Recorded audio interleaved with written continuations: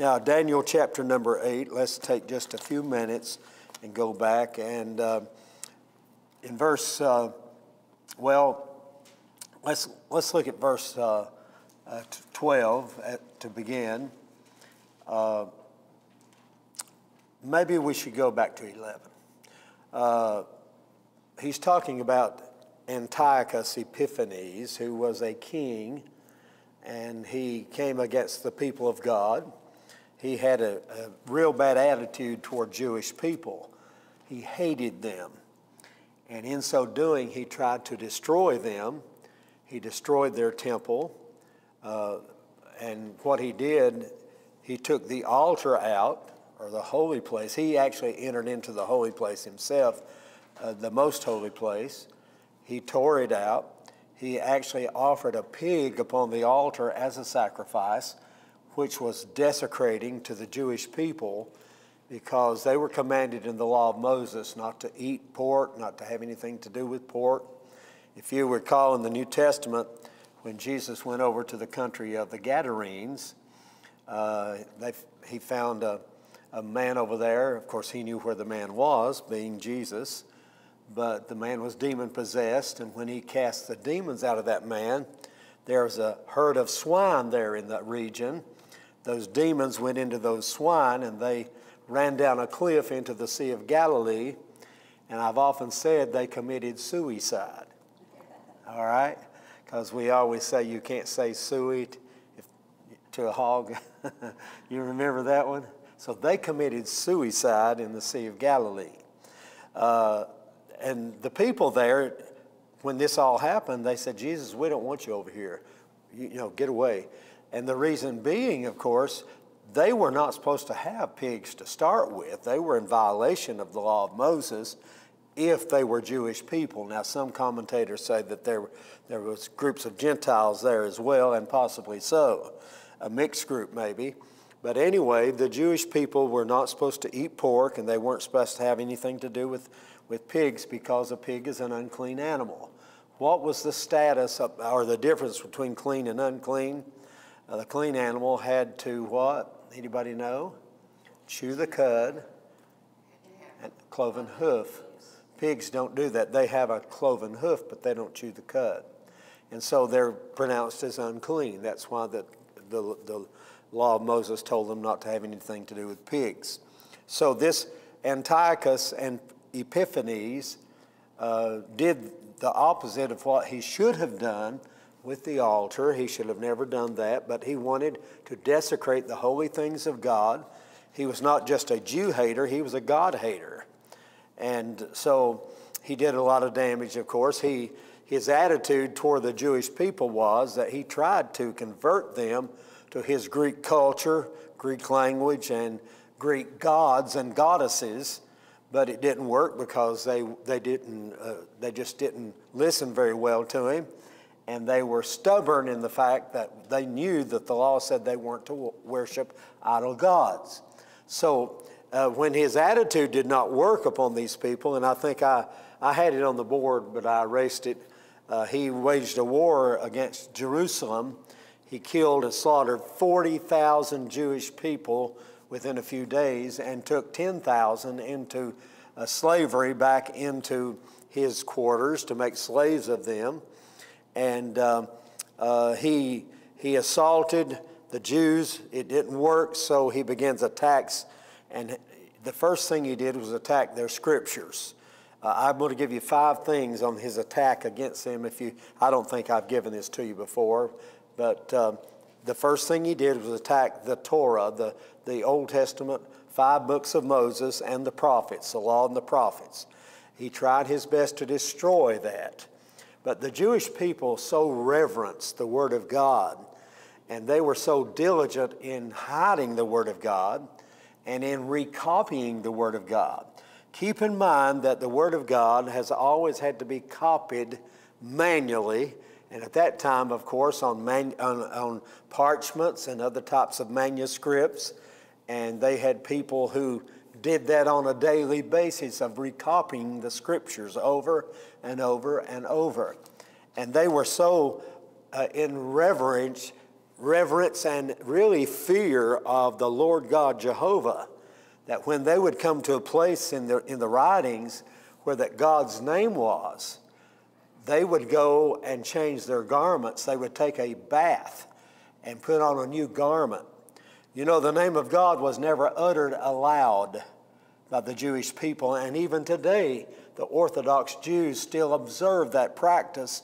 They do not speak aloud the name of God because it is so holy, and they have such reverence. 2 times a year, they whisper the name of God aloud. That's on the Day of Atonement, and they whisper His name. They don't even know if they're pronouncing the name of Jehovah properly, Yahweh. That's the closest we can come to it. They don't even know if that is the correct pronunciation of the name of God. And rather than blaspheme His name and desecrate His name, they just don't use His name. If you've got, Sue, I guess you've got some Jewish writings in English maybe. If you ever read a book that's translated into English, when you come to God, here's what they'll do. They won't write it out. They put a G-D. They will not write the name of God out in writing in English. My Jewish books all are like that because they reverence His name. His name is so high and so holy. I would that we who are Christian people had such reverence for the things of God, but we don't. Our kids, you know, little kids, I mean, you hear them using words they should have never have heard anybody use before because we're losing our reverence and our reverential fear of God. But He attacked the Scriptures. The second thing He attacked was their sacrificial system. He attacked their sacrifices. God had ordained what they could do and what they should do and when they should do it, and what animals to bring and what purpose they were sacrificed for.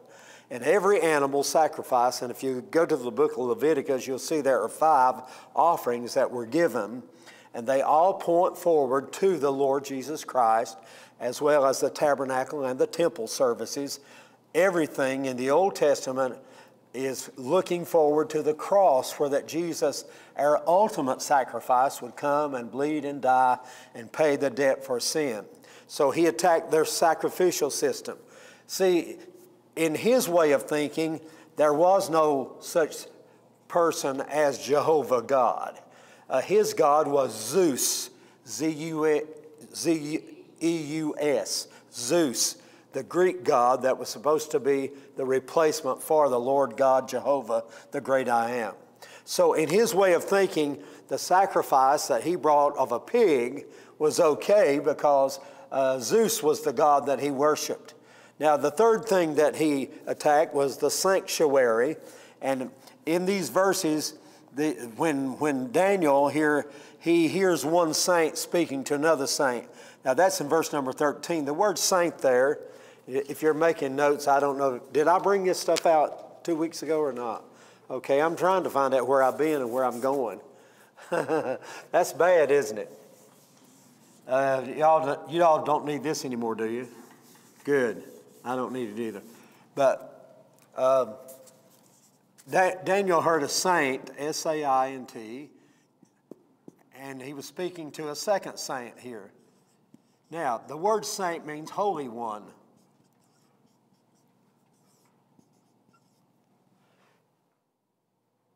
In the context of the Scripture, he is in vision form. He's having a vision.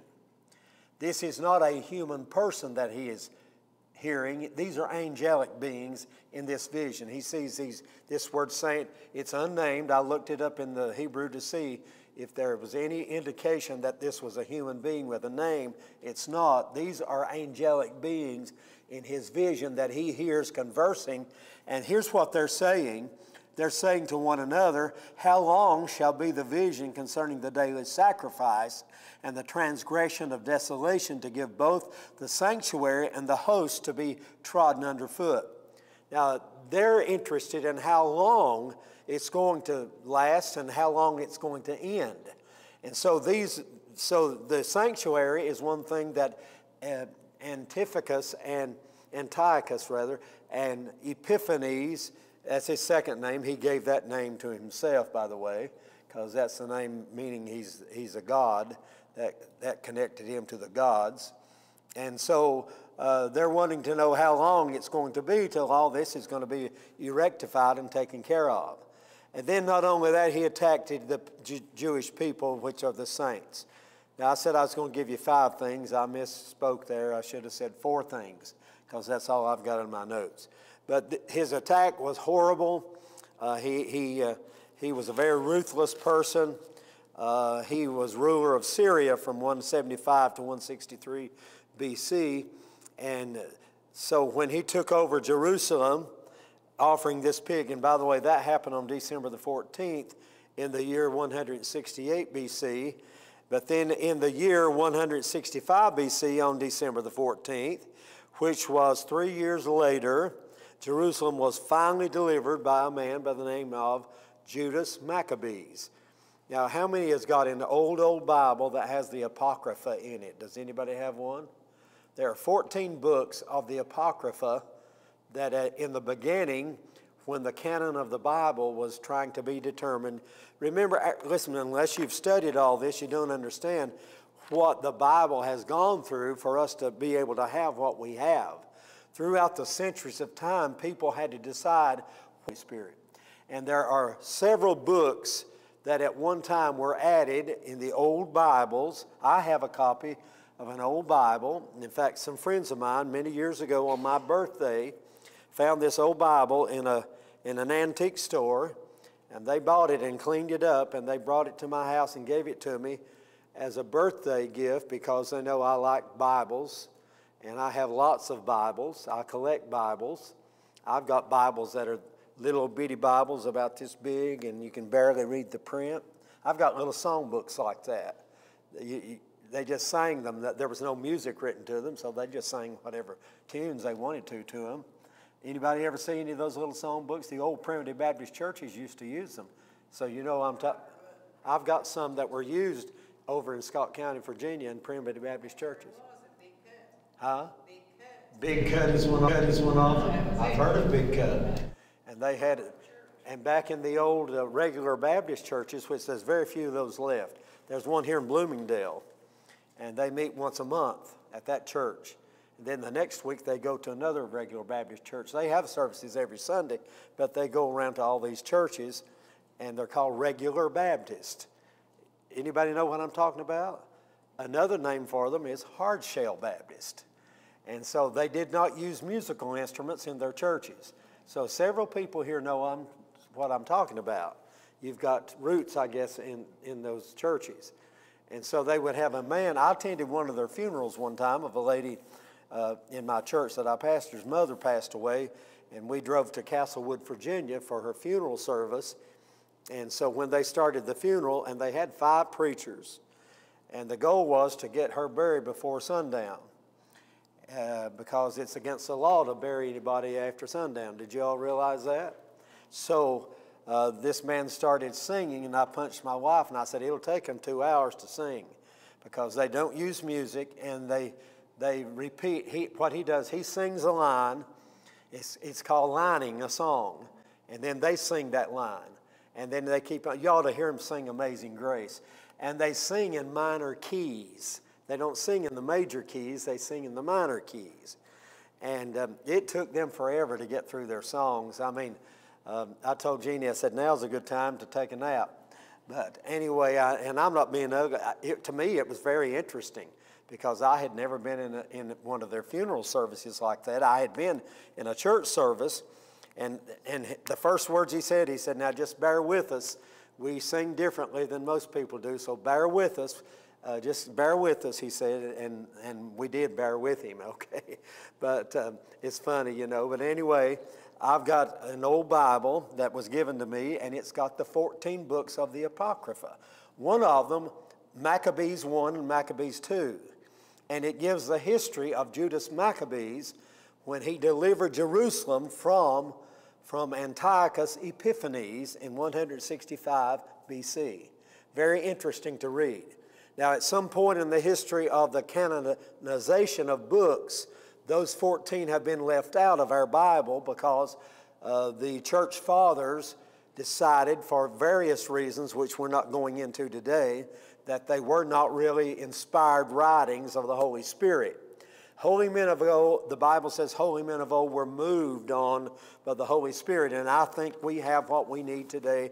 We have the complete revelation of God, which is the final authority on anything. I believe God's Word before I do anything else, because I know God's Word is true, and it's preserved for us today in the form that we have. And so I'm not concerned about all this stuff. I like to read about the history of the Bible, how it came about, how it was put together. And there are other books. I have a book called the Book of Enoch. Have you heard of that one, Sue? I'm sure you have if you've studied any prophecy. It's not an inspired book, but it's very interesting to read about the lifestyle and what happened before the flood. And it was written, in fact, there's 3 of those Enoch books, 1, 2, and 3. And other books, there's the book of Judith, there's a book, Edras, E-D-R-A-S, 1 and 2.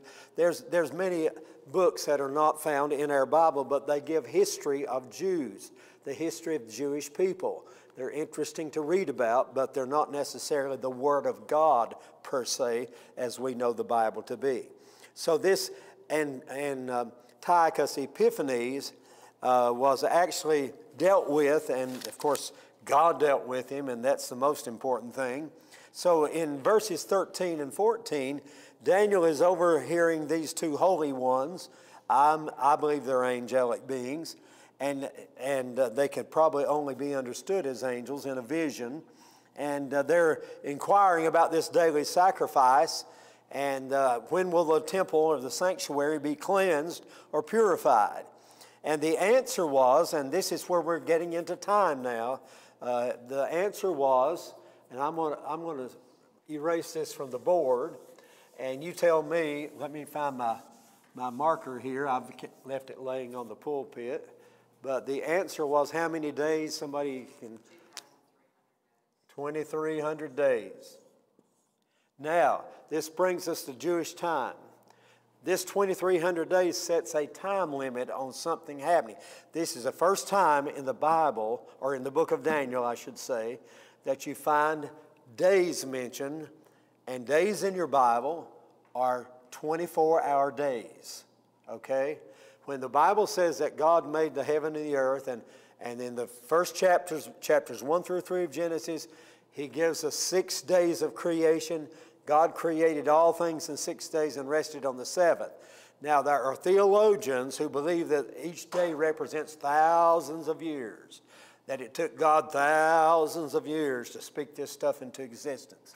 I don't believe that. You say, why? Because I believe, well, here's the Hebrew word for day. You know what it means in the Hebrew?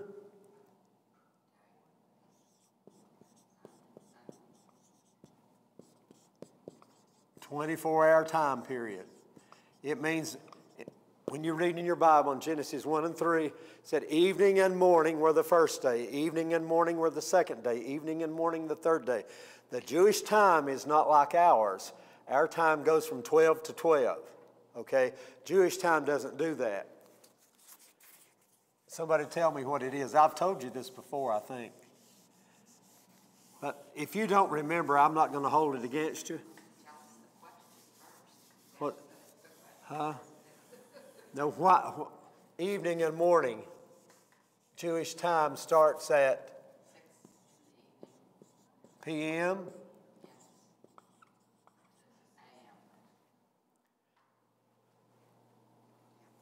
And then, of course, keep going around the clock like that to make a 24-hour time period. Now, that's what Sabbath days.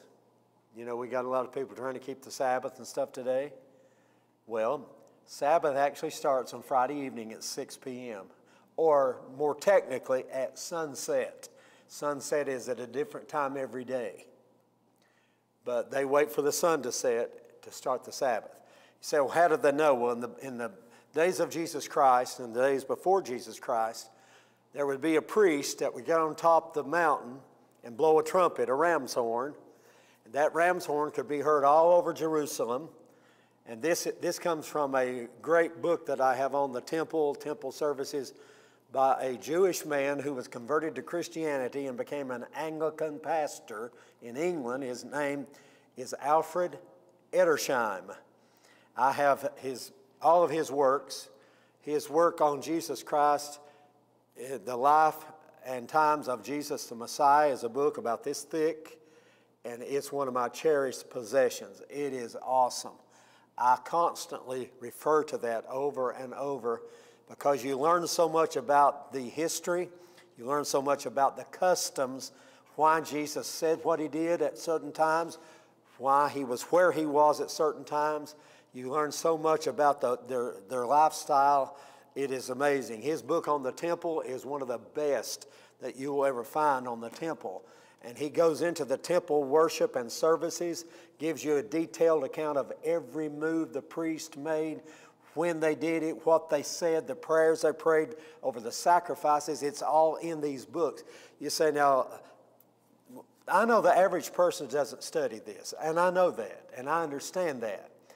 And the reason I have been a student of the Word of God like I have, and I'm not trying to say I'm a great student, I am in the learning process. I feel like I've just got out of kindergarten. Because you know why? The more you find there is in Jesus, the more you find there is to know about Jesus and to know him. And I tell you, if in my lifetime, if I can just scratch the surface a little bit, it'll be great when I see him one day. Because I'm going to see him. I'm going to see Jesus. They say, well, what if you don't make it? Well, his word's not true. If we don't make it as believers, his word's not true. He said, whosoever shall call on the name of the Lord shall be saved. And when I was a little 8-year-old boy, my dad led me into a prayer of salvation from John chapter 1. He said, as many as received him, to them gave he the power to become the sons of God, even to them that believe on his name. And that moment, down in the sawdust in that tent revival, I knelt there and I became a child of the King. Hallelujah. I tell you, I rejoice in the fact, and I know I'm saved. I mean, I have no doubt I'm going to heaven. I have gotten my whole family together when we have family outings, and I tell them, one of these days, Daddy's going to be gone. If Jesus doesn't soon come, I'm getting closer to death all the time. And I'm getting closer to the rapture all the time, too, in time. But I said, I don't want you having one bit of doubt when you look down upon my cold, dead form. I'm not there. That's just the house I lived in. I'm going to be with Jesus. I'm going to be in glory. To be absent from the body is to be present with the Lord. And I have no doubt about that whatsoever. I know people doubt. I understand that. And I want to help people that need assurance. Listen, there was a time in my life when I was a young man, I went through a spell where I needed assurance. The more removed I got from my 8-year-old profession of faith, the more I questioned, was it genuine? Was it real? Did I really know what I was doing? And you know, I would go to the altar and I say, Lord, I want to know for sure that I'm saved. And you know how you can know is get into the Word of God. Right here is the basis. See, your profession is not the basis of your salvation. It's who you believed on. It's who you trusted in. It's who you committed your life to. It's your relationship with Jesus Christ that determines whether you're saved or not your profession of faith. It's not even the prayer you prayed. You don't get saved by praying. You get saved by believing. Acts 16:31. And they said, when Paul and Silas got in the Philippi jail, after they'd been beaten and they were in the inner cell and they were in stocks, and one of them said to the other about midnight, said, let's sing a song. Let's do some praise and worship here while we're in the jail. Listen, in order for you to be able to sing your song of praise at midnight, you've got to learn it before you get in jail. Are you with me? Did you get that point? You got to be involved in praise and worship long before you get to the jail time. Or you don't know the song. You don't just learn it at midnight. You learn it through your experiences that led you to where you got in jail. And so one of them said, let's sing. The Bible said they sang and they prayed at midnight, and the prisoners heard them. Is the Bible, that's what it says, the prisoners heard them. And as they were singing and praying, the bonds were loosed. God sent an earthquake, and the jail doors sprang open, and not one prisoner left. They were captivated by what they had heard from the lips of those two men of God who were anointed of the Holy Spirit, singing and praying. And the jailer sprang in. He called for a light. He sprang in. The reason why he was so interested in getting saved, his life was at stake. If one prisoner had gotten loose, they would have taken his head off. That's what the Jewish law and even the Roman law stated. But listen, he sprang in and he said, "Sirs, what must I do to be saved?" And they didn't say, "You need to go join a church somewhere. You need to get baptized. You need to do this. You need to do that. You need to count the rosary beads. You need to," listen, they didn't, you know his plan of salvation? You know what? And it's great that they could agree on it. You got two people in agreement. The devil did a bad thing when he put two Holy Ghost-filled men in the same cell. He did a bad move when that happened. He didn't realize what was going to take place when you get two together in agreement. Jesus said, "If two or three gather in my name, I'm in the midst." You know what I tell the people at church? I don't know which seat he's sitting on, but he's here today. He's here. This one lady, I don't know, you were there other Sunday, and she said, "He's sitting right beside of me," didn't she? She said, "He's sitting right." I said, "No, he's up here in the pulpit with me." We had a little fun time right there. It's different people saying, "Oh, he's back here on this seat with me." No, he's over here. He's everywhere. That's where he's at. But listen, he's here this morning. He is. You know, so how do I know he's here? Well, he lives inside of us. He's our blessed hope for the future. But anyway, they got together. And that jailer, and here's what they said: "Believe on the Lord Jesus Christ and thou shalt be saved." So it's not your prayer. It's not the fact that whoever it was that led you to the Lord. That's not the issue. The issue, did you believe on the Lord Jesus Christ? Did you receive him as the gift of eternal life? Romans 3:23 says all have sinned. Romans 6:23 said that the wages of sin is death, but the gift of God is eternal life through Jesus Christ our Lord. And you know, there's a lot of people that make professions when they're kids, like I did, and I was truly convicted of the Holy Spirit. I know that. But as I got more removed from that, and teenage years are rough sometimes, going from adolescent to becoming an adult is a hard experience for a teenager. Don't be mad at teenagers because they get sort of cocky and, they sassy and all that stuff. Back when I was young, they called it a generation gap. But you know what? My mother had the solution for that gap. She would get my dad's belt, and it brought the gap together. I'm telling you, it did. She used my dad's gap. But listen, it brought it all together. It did. She didn't allow us to talk back, and if we did, well, a lot of times we got our jaws boxed. That's why my face goes inward like this. Have you ever wondered about that? My cheeks don't expand. They go inward right in here. One time she was making biscuits, and my mother had this habit. She didn't use. Now, when I make biscuits, I don't like the doughy part. So I've got a big spoon I stir with and get my dough together, sprinkle it up good with flour, and then put that little ball of dough out here on some flour and so on, start rolling it out. My mother didn't do that. Listen, she put her dough in there, her shortening, her buttermilk, then she took her bare hands and she got in there and she worked that stuff. And one day she was making biscuits there, and she always poured her stuff out there on a thing there on the cabinet, and I came through and she said something to me and I sassed her, and I had a doughy handprint on my face. I'm not lying to you. Half of that dough was scraped off my face. And yeah, it's good I didn't have a beard. I don't know. I was just young. I was a teenager. I know that. I don't know how old I was, 14, 15 years old. But listen, she didn't hold back. My mother, she was a wonderful lady, don't get me wrong, but I don't know where she got that habit. I guess her parents maybe, I don't know. But anyway, let's get back to what we're saying. Believing of the Lord Jesus Christ is what causes us to get born again. Amen. I'm just glad I'm saved today. I really am. I'm happy that I know the Lord. Every day with Jesus is getting better all the time. Praise the Lord. It's getting tweeter and tweeter, and it'll finally turn to Tugger. How about that? You want me to analyze that for you? Sweeter and sweeter finally turned to sugar. He gets tweeter and tweeter and finally turned to Tugger. All right. But let's get back to the sacrifice here. And so he says there's going to be a time set, a time limit, a limit of time. We're talking about the 24-hour days, the Yom, the 24-hour days. So here he says it's going to be 2,300 years. Now, this is according to the vision that he saw, and this is God's word, of course. And then let's go on down. And he said, verse 14, he said, 2,300 days shall be the sanctuary be cleansed or purified. That's what it actually means, is cleansed or purified or sanctified.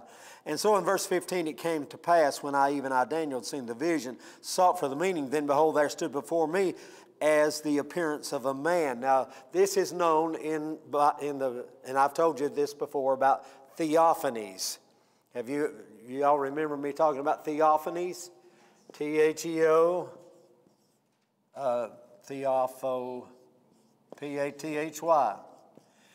They're also called Christophanies. The reason why being is because it's a pre-Bethlehemic appearance of the Lord Jesus Christ. You say, well, how could Jesus appear before Bethlehem? Because he's God. He's always been.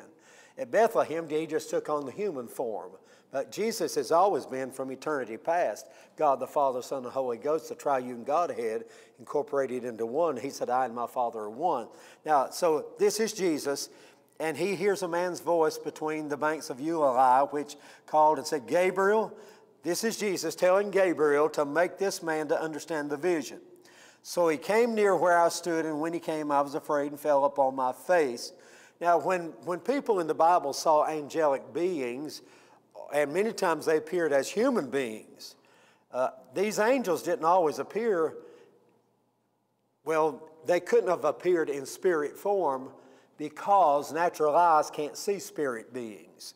Unless God allows you to see in a different dimension, you can't see an angel in his spirit form.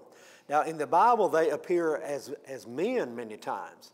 In the life of Abraham, when he saw there was 3 men came to his tent door, 2 of them were angels and 1 was Jesus Christ. Because when they went on down to Sodom, there was only 2 men that went to Sodom. The 3rd one released himself, and that was Jesus, of course. So in the Old Testament days before Bethlehem, when Jesus wanted to appear to somebody, he appeared many times as an angel or as a human being, but they didn't know until God showed them, and I'm trying to put this where we can understand it. These things are miraculous, therefore we have a lot of problem comprehending the miraculous many times. If I was to tell you today that I saw an angel, you probably wouldn't believe it. But see, back in those days, the individual people did not have copies of the Word of God. The Word of God was being copied over and over and over and over, and they didn't go down to the local Walmart in the book section and buy a copy of the Bible. You couldn't do things like that, see. So God had to reveal himself in more ways than just the written word, which he did. He revealed himself in visions and dreams and signs and wonders and angelic forms and so on and so forth. So before the birth of Jesus at Bethlehem, when he showed himself, it's called in the Old Testament as theophanies. The word theo, this is God right here.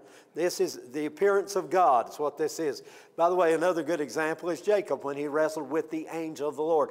When you see a theophany or a Christophany in the Old Testament, lots of times it is identified in your English Bible as the angel of the Lord. And the word Lord is Jehovah. And it's going to be in all caps in most of your study Bibles. Anytime you see the word Lord in your Old Testament, this is a cue. You can get this. When you find that, that is the word Jehovah or Yahweh. I didn't plan on teaching all this today but I don't care what we teach as long as we're reading the Word of God. And you need to know this. This is going to go along with the book of Daniel to help you with all this. And it's important. And Daniel, in this vision, has Gabriel to come to him. Jesus is telling Gabriel, make this man to understand the vision. So when he appears, Daniel is so frightened and afraid because he's in the presence of pure holiness. I want you to get this. And in the Bible, when people saw appearances of angels, and even Jesus himself before Bethlehem, they fell on their faces. They worshiped. They were humbled by that appearance. They weren't elated to the point where they went out among the people and bragged about it. Years ago, there was a very well-known preacher that said that he saw Jesus, that Jesus appeared to him, and he said Jesus was 900 feet tall. I don't know if you remember that. I remember it. And I'm not going to call names or anything. I'm not here to bash preachers or anything like that. I don't do that. And but I know this, that Jesus does not and never appeared in Bible times as a 900-foot tall being. Jesus is a man, and he appears as a man even before Bethlehem. And so now as he was speaking with me, verse 18, Daniel is in a deep sleep on his face toward the ground. Now I want you to get this. He said in verse 17, I was afraid and fell upon my face. Verse 18, he was asleep. In other words, he was out of it.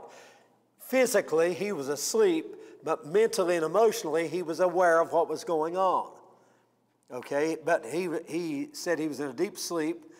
And then the angel touched him, Gabriel touched him, and he sat upright. And he said, behold, I will make thee know what shall be in the last time of the indignation, for at the time appointed the end shall be. Now here again, we're getting into a time element, and he is telling us and telling Daniel that there's going to be an appointed time for the end. Now why did he say that to Daniel? They were in Babylonian captivity. Okay? Daniel at that time was an old man. He had been there for many years since he was a teenager. And most theologians all agree he was in his 80s. He was probably mid-80, 85 years old at this time. He had been in Babylon all these years. His people had been there. Children had been raised up there. Grandchildren had come and been raised up there. But he's telling Daniel, and for Daniel to prophesy to other people as well, there will come an end to all of this. God has showed this to me to give them hope, to give them assurance that they won't always be there. Now, when I read this, here's one thing we need to understand about prophecy, and let me give you this. A prophetic word that you find in the Bible, first, it's got a primary purpose, a primary application. Now, I learned this years ago in Bible college, that every prophetic word has a twofold prophetic meaning. A primary reason and then a secondary reason. What was the primary reason? I just explained it to you. A first meaning. Now, every prophecy is not always fulfilled completely at that given moment. I see you writing notes. I'm trying to be slow. I usually talk real fast, don't I? I'm going to have to take me some pills to where I can slow down a little bit. Do they make pills for that? At 71 years old, I'm too vibrant. I'm too alive. I need to be more like a real old person. My grandkids will say, I'm getting old, and they'll say, Papa, you're not old. Canyon said to me the other day on vacation, he said, how many times have I had to tell you, you are not old? That's what my 10-year-old grandson told me. He said, how many times do I have to tell you, Papa, you're not old? Jump in this pool with us. I said, I'm not jumping. I'll walk in, but I'm not jumping. I don't jump into water, not me. I don't swim, but I promised him. I'll tell you what I promised him. I promised him I'll take swimming lessons, and the next year when we go on vacation, I'll be able to swim with him. That's a promise. And I told him at the gym today, I said, I'll probably be changing my membership to the Y before long. They said, oh, why are you doing that? What are you doing? Blah, blah, blah, blah, blah. I said, I'm going to take swimming lessons. And so I am. I'm going to learn how to swim. You know why I never did learn how to swim, Dana? You know what my dad said to all of us? 5 brothers and sisters, all the 5 of us, none of us can swim. He would say, don't get into the water till you learn how to swim. You'll drown. If you drown, he said, you'll drown. And I would look at him and I said, well, how am I going to learn how to swim if I don't get in the water? And he just forgot about it. He just went on. I can teach you. You can? Oh, yeah, I taught other people to swim. Do you charge a lot? No. Let me tell you another part of the story. We got to move on. I'm wanting to try to get done with 8 if I can at all. We've been in this a long time. I'm about ready to get done with Daniel, aren't you? No. Oh, well, good. I'm glad to hear you say no because I thought I was over here. It was all over. It's not over till it's over. I could sing it for you. You all want me to? Thanks for being honest. This is going on Facebook. Do y'all know that? There's going to be a lot of people that's going to get some fun out of this one. They're going to get some laughs out of this one. So Sophie is my little granddaughter that's soon going to be a teenager. So she said to me, we were in the pool one day, and she said, Papa, I can teach you how to swim. I said, really? She said, yeah. I said, well, will you give me swimming lessons? I said, I'll pay you if you know. And she said, okay. I said, today will be your first lesson. She said, now get up there and sit on the edge of the pool, put your feet down in the water. And she said, start moving your feet up and down. Said, just start moving your feet. And said, move them this way, move them this way, move them. And said, just keep doing that for a while. Well, after a while, I got tired of that. And I said, can we just quit this and do something else? She said, well, you need to learn how you need to paddle your feet.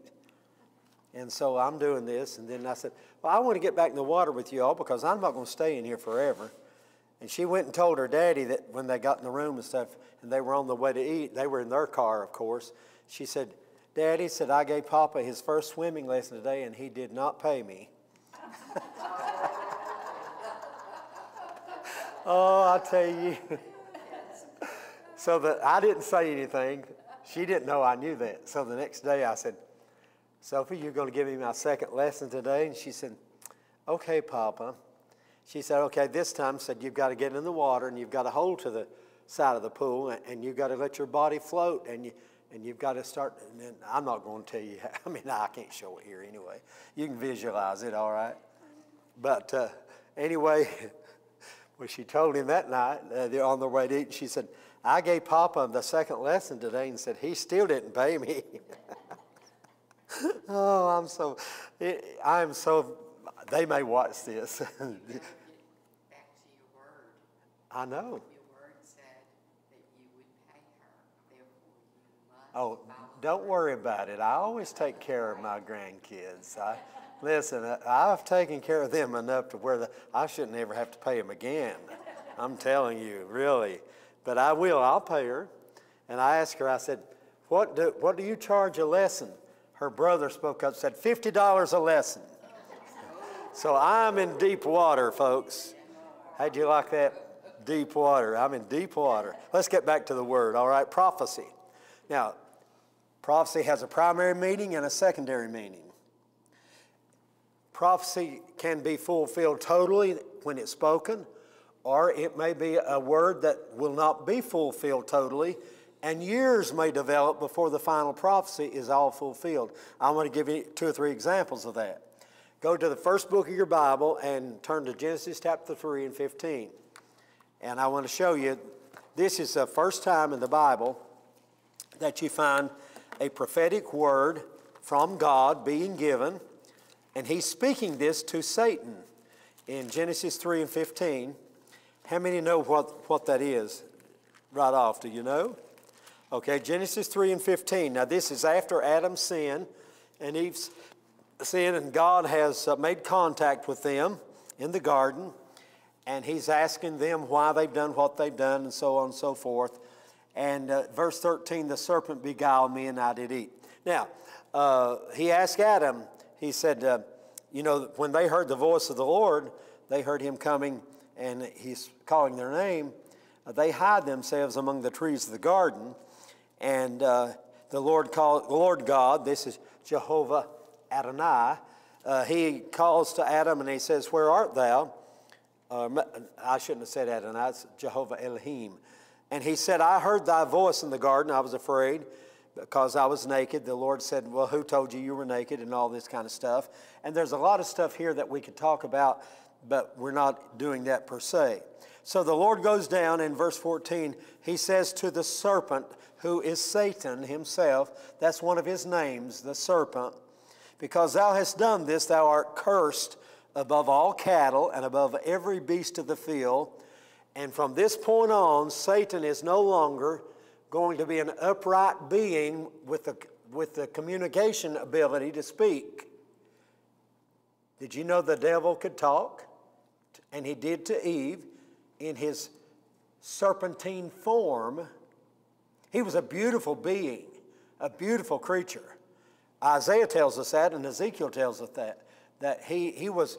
Do you know that the devil had every stone as a covering, like was on the breastplate of the priest, the high priest? Read in your Bible in Ezekiel chapter. It's Isaiah 14 and Ezekiel. It skipped me. It'll come back to me here in a minute. My brain's partially on hold right now. Have y'all noticed that? Don't say amen. But he says to the serpent, and he said, upon thy belly shalt thou go. From this point, the devil's going to be like a snake. He's going to be a serpent, and he's going to be on his belly, and he's going to be eating dust all the days of his life. And then notice 15, he said, I will put enmity between thee and the woman, between the Satan and the woman. And here's a very important part of this prophetic utterance.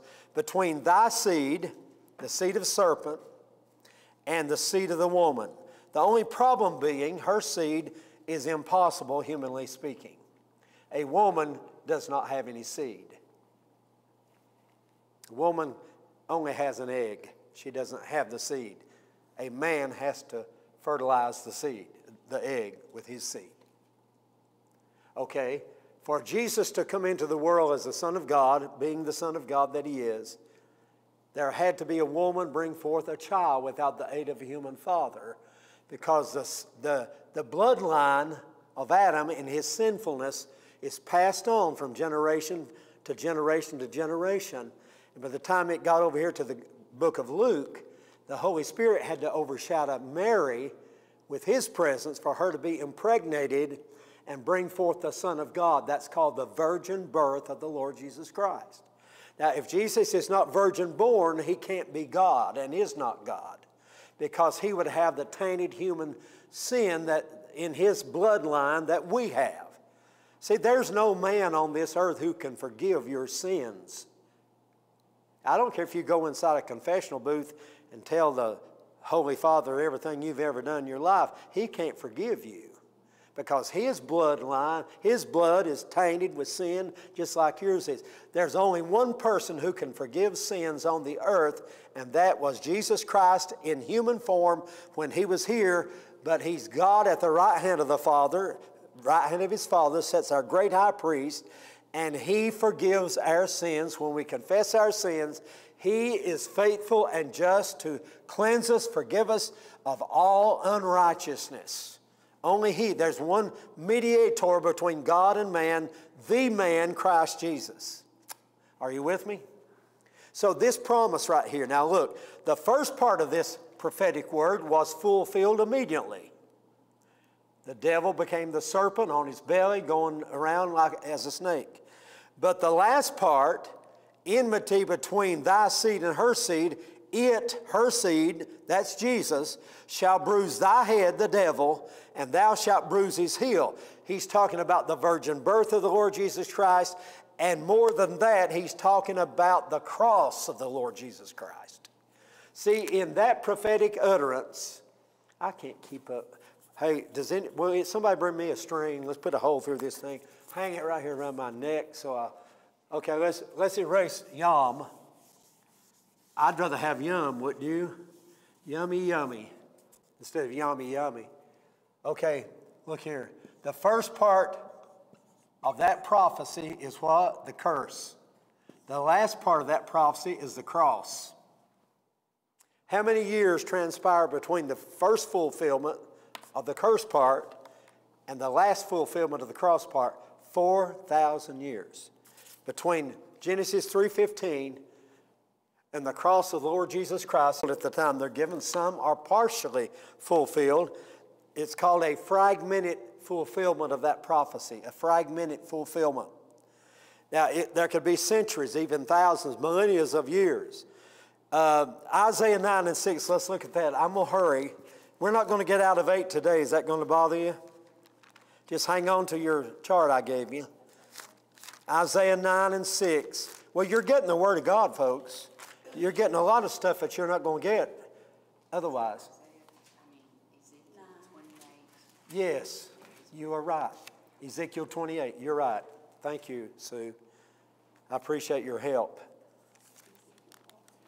Now let's go to Isaiah chapter 9 and verse 6. Right here is a prophecy that is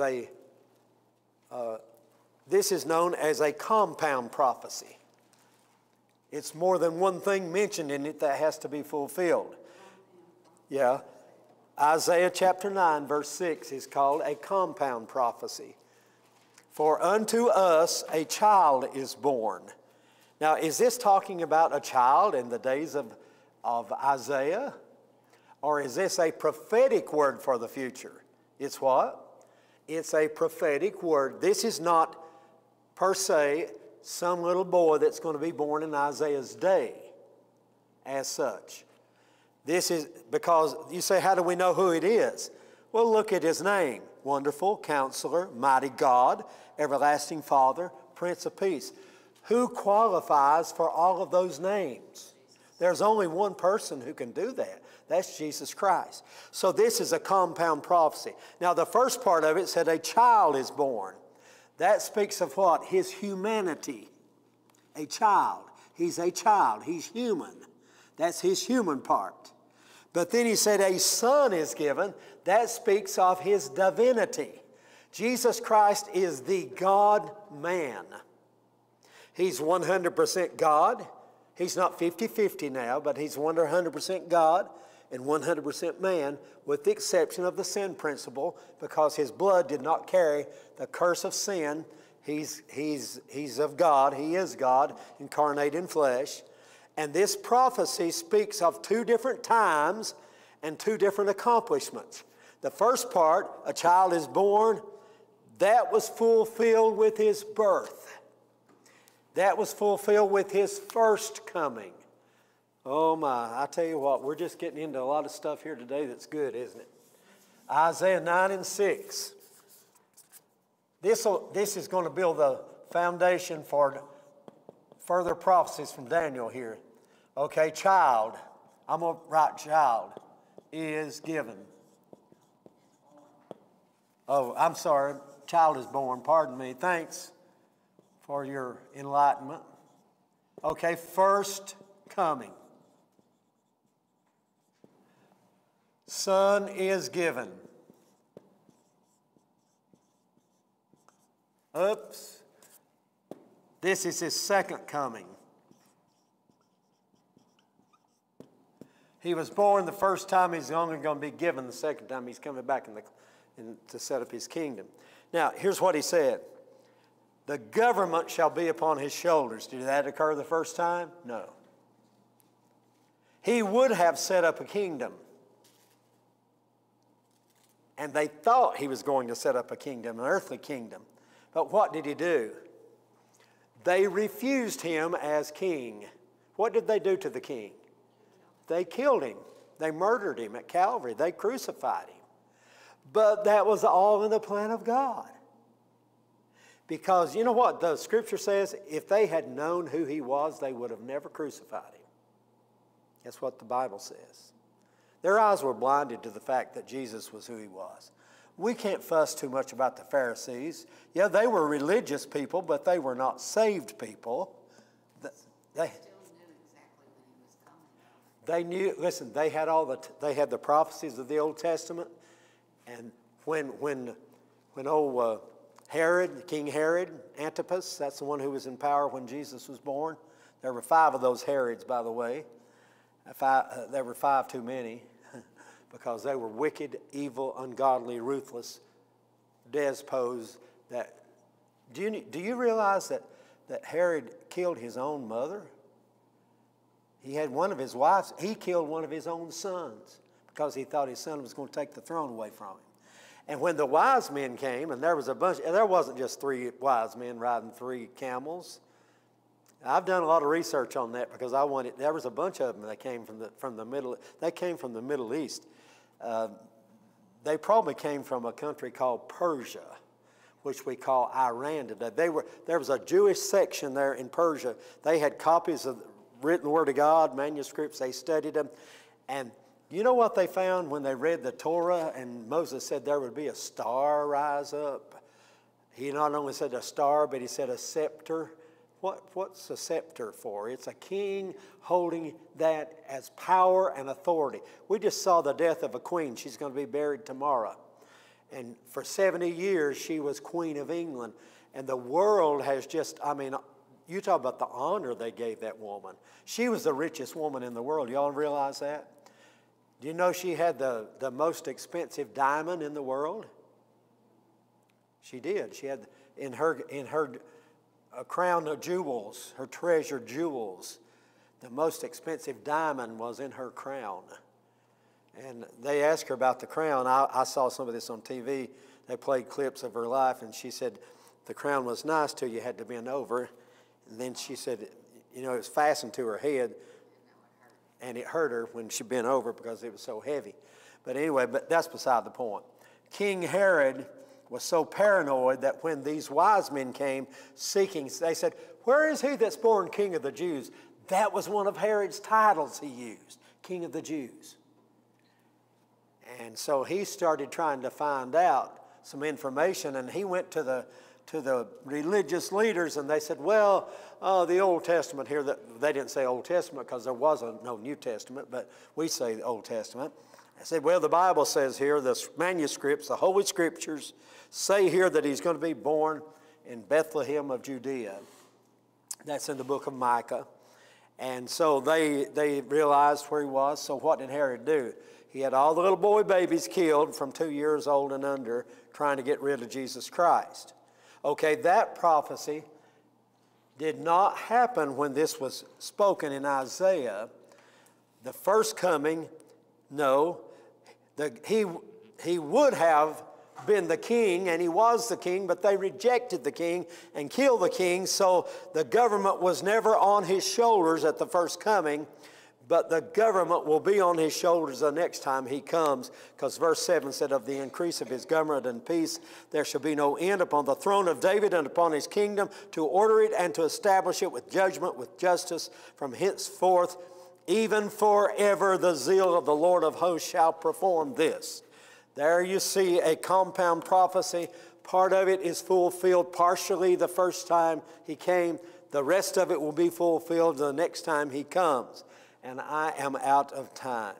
So these prophecies, dual fulfillments, spoken sometimes thousands of years between them.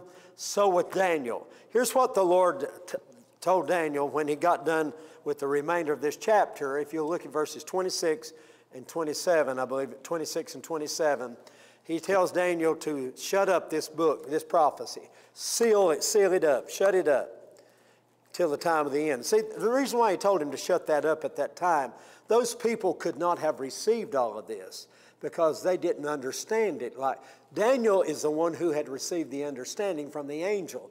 And when he did, the Bible said it made him so sick that he fainted. And he was sick certain days. I'm in chapter 8, verse 27 and 28. Is that where I am? Somebody tell me, because I've already closed my Bible. Make sure I'm at the right place. Actually, I think I quoted that from Job. Is that right? I'm joking with you. Again, Daniel chapter 8, verses 26 and 27. And the Bible said that it made him so sick.